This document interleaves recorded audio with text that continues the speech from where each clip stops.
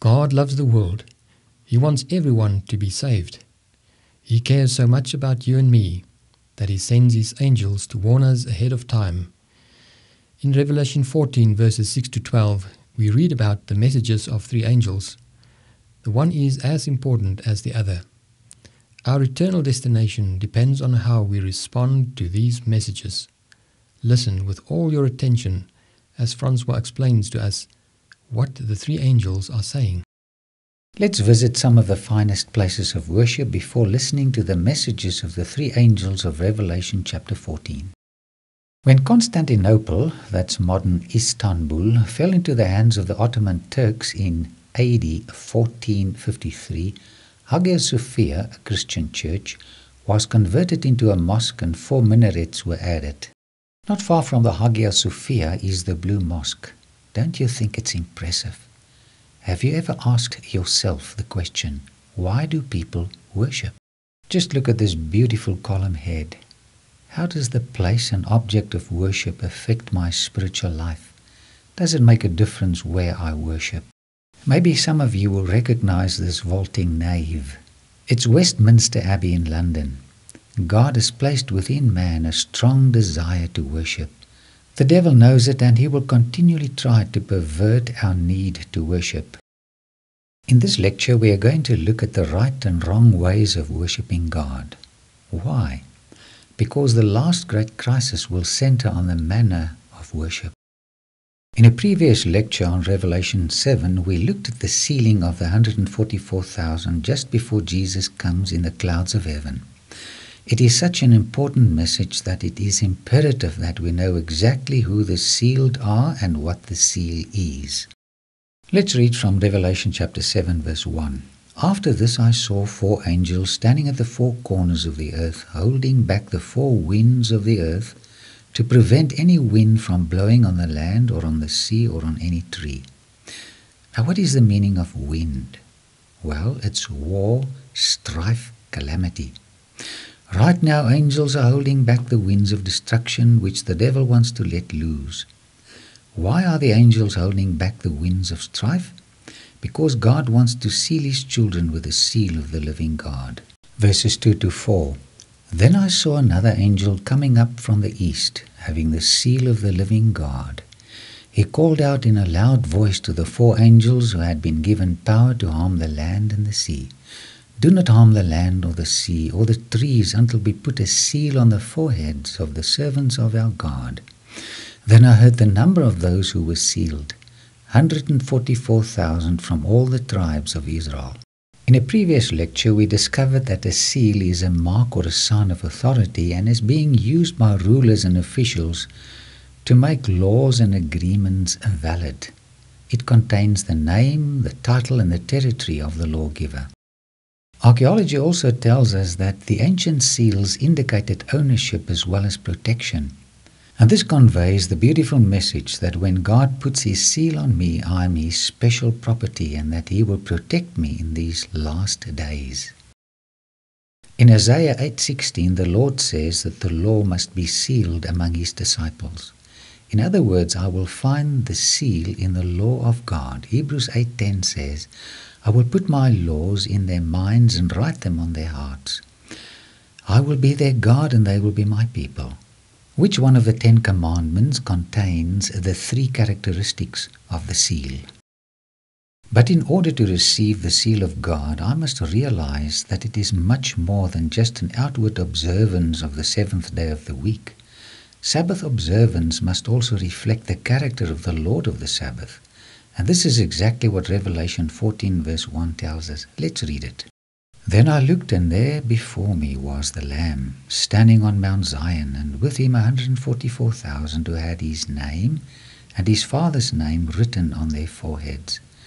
By comparing chapter 7 and 14, we discover that the seal and the name of God are synonymous. In other words, the 144,000 are Sabbath-keeping people who reflect the name or character of God. Do you think the devil wants you and me to be saved? Of course not. And for this very reason he will try and destroy and discredit the Sabbath, which is the symbol of God's sealing grace. He will deter us from keeping the Sabbath and thereby developing a Christ-like character. And in order to challenge and destroy the validity and the message of the Sabbath, the enemy developed his own seal or mark. Revelation 13 calls it the mark of the beast. Sunday, the false day of worship, stands in opposition to the Sabbath, which contains the seal of God.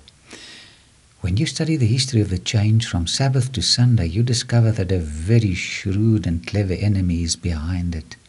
He has brainwashed the entire world on this issue, as we've discovered already. Do you think God is going to leave the inhabitants of this planet in ignorance concerning the deception of the devil? Is he going to expose the false day of worship universally? Yes. Revelation chapter 14, 6-12 is God's final warning to this world of what is coming. Everyone will be exposed to the facts and then decide whether to follow God or man. Amos 3:7. Surely the sovereign Lord does nothing without revealing his plans to his servants, the prophets. When the antediluvians, people who lived before the flood, became extremely wicked and polluted the earth, God had to purify this planet through a worldwide flood. Did he warn the antediluvians about his intentions to destroy the planet? Yes, Genesis 6:3 says, Then the Lord said, My spirit will not contend with man forever, for he is mortal, his days will be 120 years. For 120 years Noah preached that a flood would destroy this world. God gave everyone an opportunity to repent and be saved. The majority rejected the prophetic message of Noah and died in the flood. Luke 17 verses 26, 27 and 30 says, Just as it was in the days of Noah, so also will it be in the days of the Son of Man. People were eating, drinking, marrying and being given in marriage up to the day Noah entered the ark. Then the flood came and destroyed them all. It will be like this on the day the Son of Man is revealed. May God help us to discern the signs of the times. More and more articles are being published threatening people with punishment if they desecrate the Papal Sunday. There was a prophetic message prior to the flood, and there will again be a prophetic message just before Jesus comes a second time. If you look very carefully, you will see the name Ein Karem on this street pole in Jerusalem. It's the name of a little village just outside Jerusalem where John the Baptist grew up. When I visited here, I thought of how God tells us ahead of time what's going to happen. What a considerate Savior. The angel Gabriel, who appeared to both Daniel and John, also appeared to Zechariah and told him that he would be the father of the forerunner of the Messiah. Long before the birth of John the Baptist, God spoke through the prophet Isaiah in chapter 40 verse 3, telling us exactly what kind of prophetic message he would preach. A voice of one calling, In the desert prepare the way for the Lord, make straight in the wilderness a highway for our God. Let's go to the Jordan River where John the Baptist preached and baptized people and listen to his prophetic message. Matthew 3 verses 1-3. In those days John the Baptist came, preaching in the desert of Judea and saying, Repent, for the kingdom of heaven is near. This is he who was spoken of through the prophet Isaiah, a voice of one calling in the desert, Prepare the way of the Lord, make straight paths for him. John preached a Christ-centered message, a prophetic message. He called people to repent and break off with their sins. John the Baptist, like Noah, preached present truth. Inside the modern church at Ein Karem, the tourist can visit the ancient well from the days of John the Baptist. As I looked at it, I thought of the clear prophetic waters that this mighty preacher gave his audience to drink. And when I left that church, I also thought of the clear prophetic waters the remnant church will offer the world before Jesus comes a second time. In Revelation chapter 14, 6-12, we read about the messages of three angels. They represent the proclamation by God's remnant church of a message that will bring a full and final restoration of the gospel truth. These final messages contain God's answer to the overwhelming satanic deceptions that mislead the world at this time, just before Christ's return. Immediately after the world had listened to this message, Christ returns to reap the harvest, similar to this harvest scene in Galilee. Let's read about it in Revelation 14:14. I looked, and there before me was a white cloud, and seated on the cloud was one, like the Son of Man, with a crown of gold on his head and a sharp sickle in his hand. May the Holy Spirit be with us as we listen to God's final appeal to worship Him and Him alone. I'm going to read the messages of the three angels prayerfully. Please listen to every word attentively. This is the last message to the world. Acceptance thereof means life. Rejection thereof means death. Revelation 14:6 and 7 says, Then I saw another angel flying in mid-air, and he had the eternal gospel to proclaim to those who live on the earth, to every nation, tribe, language, and people. He said in a loud voice, Fear God and give Him glory, because the hour of His judgment has come. Worship Him who made the heavens, the earth, the sea, and the springs of water. The first angel symbolizes the messengers of God's last church on earth. They proclaim the eternal gospel, telling us sinners that we can be justified by faith and receive Christ's righteousness. But the remnant, represented by the first angel, also proclaims that the gospel is eternal. It was not introduced when Christ died on the cross, but at the time when Adam and Eve sinned. Take, for example, David. He sinned deeply and he repented deeply after the prophet Nathan spoke to him. Listen to his beautiful words of repentance. Psalms 32 verses 1 and 2. Blessed is he whose transgressions are forgiven, whose sins are covered. Blessed is the man whose sin the Lord does not count against him, and in whose spirit is no deceit. How was David saved? By works or by grace? I'm so grateful that the first angel's message contains the good news of the gospel. Only when one accepts this good news is he able to listen to the rest of the messages. Have you fully accepted the fact that Jesus died on the cross in order to save you? If not, I would like to invite you to do so. It brings unbelievable peace. By the way, if anybody tells you that people in the Old Testament times were saved through good deeds or obedience, don't believe it. The first angel says that the gospel is everlasting. God's method of saving people is unchangeable. Another point to remember is the fact that the first angel preaches a global message. It is not a local church or a national church, but a worldwide movement. Do you know of such a movement? Revelation 14:7, He said in a loud voice, Fear God and give Him glory, because the hour of His judgment has come. Worship Him who made the heavens, the earth, the sea, and the springs of water. Fear Him, glorify Him, and worship Him. Why? Because we live in the serious times of the investigative judgment. How do we glorify God? 1 Corinthians chapter 10:31. So whether you eat or drink or whatever you do, do it all for the glory of God. The first angel's message teaches people to adopt a healthy lifestyle. Do you know about a worldwide church which has a health message? They are the remnant. Daniel and his three friends refused to defile themselves with the unhealthy food of Babylon. Daniel is a type of the end-time Daniels who will glorify God by adopting a healthy lifestyle. The first angel's message appeals to the world to glorify God in their bodies. That is the temple of the Holy Spirit. Ask God for self-control and cultivate a new healthy lifestyle. Revelation 14:7, He said in a loud voice, Fear God and give Him glory, because the hour of His judgment has come. Worship Him who made the heavens, the earth, the sea, and the springs of water. Tell me, when did judgment begin? John is referring to Daniel chapter 8, where it says that Christ began the cleansing of the heavenly sanctuary in 1844. At this specific time, He ended upon His work of judgment during the last phase of His high priestly ministry. The first angel announces to the world that the hour of God's judgment has come, and because of the lateness of the hour, we are called upon to live holy lives which will reflect the image of God. Do you know about a church that proclaims a judgment hour message? In Revelation 13, there is a call to worship the beast and his image, and millions respond. But a small minority will refuse to worship the beast and receive his mark. Why? Because they heed the call of God through the first angel's message. Worship him who made the heavens, the earth, the sea, and the springs of water. Now, where did John get his vocabulary from?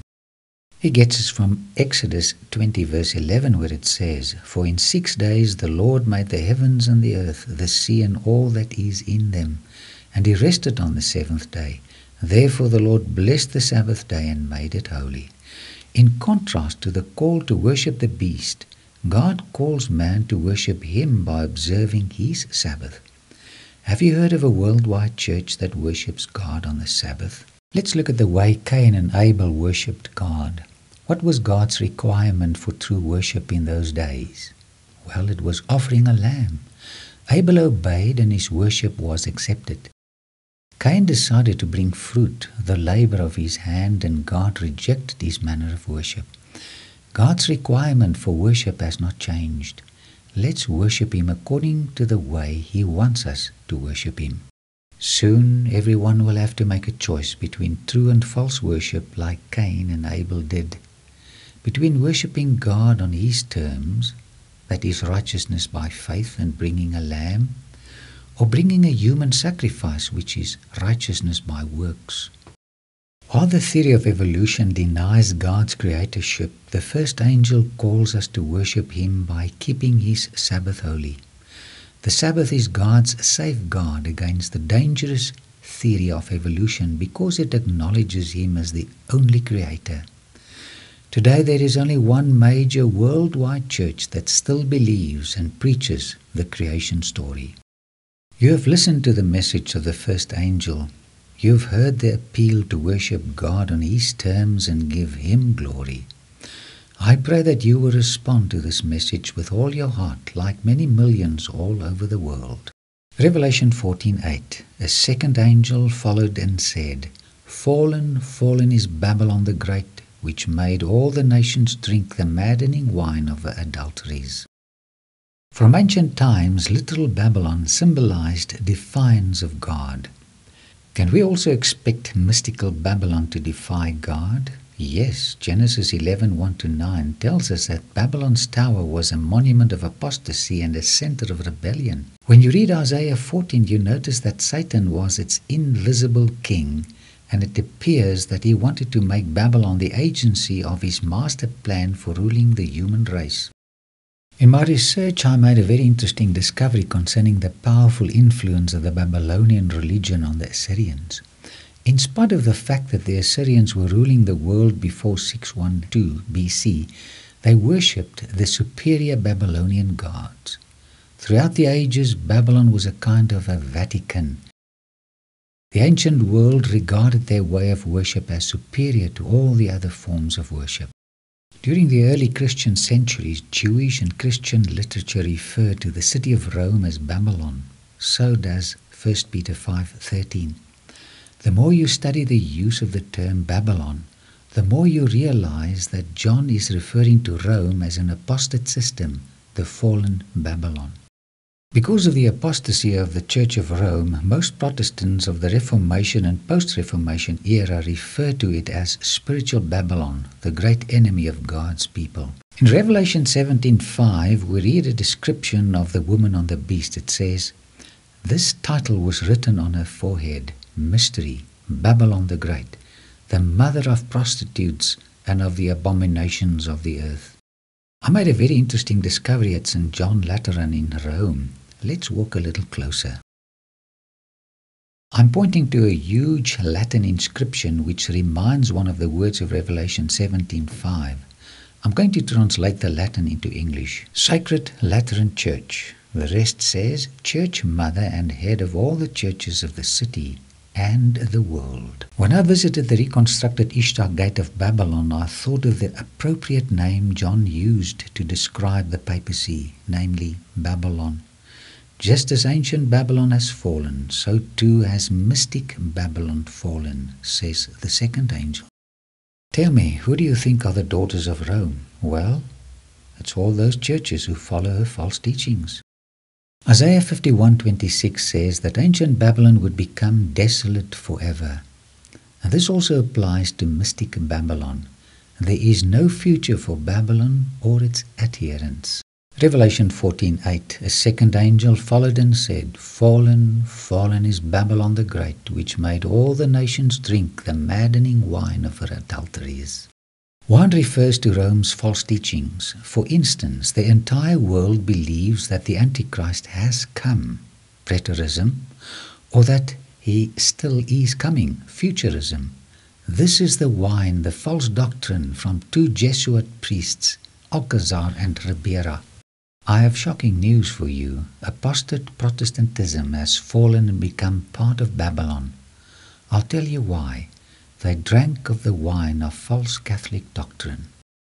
There was a time when the Protestant world had the courage to say that the little horn of Daniel 7 is the papacy, the Antichrist. But today they are silent. There was a time when Protestants believed that God created the earth in 6 literal days. But now, most of them adopted the theory of evolution like Rome. The drinking of this Roman wine caused their fall. The majority of Protestant churches have rejected the flood and creation accounts as recorded in the first 11 chapters of the book of Genesis, calling them myths. How sad. They drank Babylonian wine, became intoxicated, and fell. When the wonderful truth of God's holy Sabbath was brought to the Protestant world and its leaders, they rejected it and clung to the tradition of Sunday worship. And through the ages, the churches of the world kept rejecting the truth of God's Sabbath. Oh, how very sad. Babylon, the great apostate religious system, has fallen, has fallen. The devil laughs and God cries. You are listening to the solemn and serious message of the second angel, which says, Babylon is fallen, is fallen. And as the angel makes his announcement, he weeps because he is very sad. But God has a special invitation for his honest, sincere children in Babylon. God does not want his sincere, honest children to remain in this fallen Babylonian state. Listen to his earnest appeal in Revelation 18:4. Come out of her, my people, so that you will not receive any of her plagues. Babylon falls because she rejects the first angel's message. If you and I accept the message of worshipping God in the way he specifies, we will be saved. But if we reject the first angel's message and worship the beast, then we too will fall with the beast, with Babylon. Revelation 14:9-11. A third angel followed them and said in a loud voice, If anyone worships the beast and his image and receives his mark on the forehead or on the hand, he too will drink of the wine of God's fury, which has been poured full strength into the cup of his wrath. He will be tormented with burning sulfur in the presence of the holy angels and of the Lamb. And the smoke of their torment rises forever and ever. There is no rest, day or night, for those who worship the beast and his image, or for anyone who receives the mark of his name.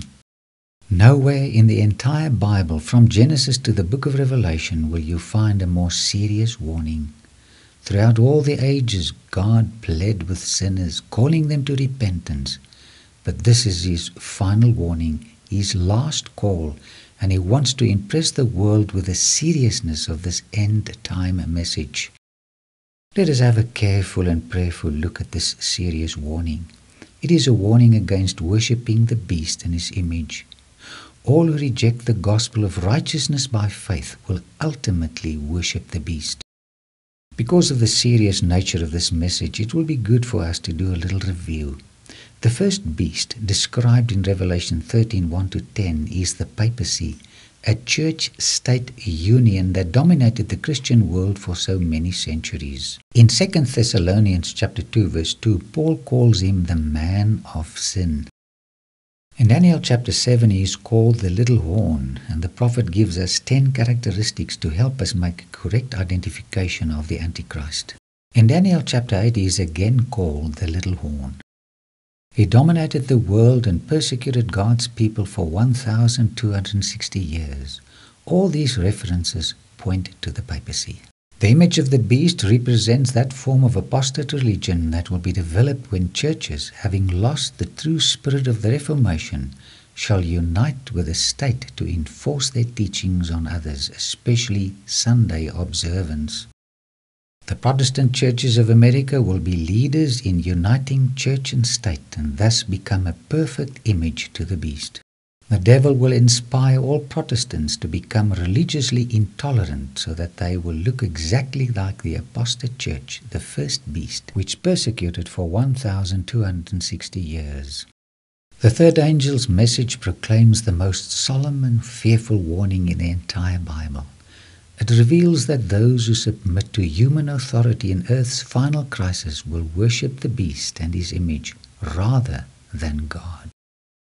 The truth of God's Sabbath will be clearly brought before the world, and those who reject God's memorial of creatorship, choosing to worship and honor Sunday, knowing that it is not God's appointed day of worship, will receive the mark of the beast. This mark is a mark of rebellion. Why? Because the beast claims that he has authority over the law of God. The third angel's message directs the world's attention to the consequences of refusing to accept the everlasting gospel and God's message of the restoration of true worship. What are these consequences? Revelation chapter 20 verse 14. Then death and Hades were thrown into the lake of fire. The lake of fire is the second death. Disobedience means self-destruction. Revelation 14:12. This calls for patient endurance on the part of the saints who obey God's commandments and remain faithful to Jesus. Very soon every person will have to make a choice. If I seek justification through the works of man and not by faith that comes through a total surrender to God, I'm lost. I may escape persecution from the beast, but I will receive the punishment of the 7 last plagues. On the other hand, if I make a full surrender to God and follow Him in total dependence, I will be saved. What a day it will be when Jesus comes and you and I are ready to go home with Him. It takes some agonizing to make a full surrender. But just think of the eternity of happiness and peace and security we will eventually enjoy. My prayer for you is to spend an eternity with Christ. Thank you, Francois. Every time I listen to the messages of Revelation 14, I realize how important they are. Let us pray.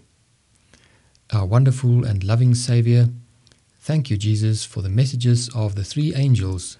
You send the angels because you love us and want us to be saved. Please help us not to ignore them, but to do your will and follow heaven's advice, as it will give us peace of mind. In Jesus' name we pray. Amen.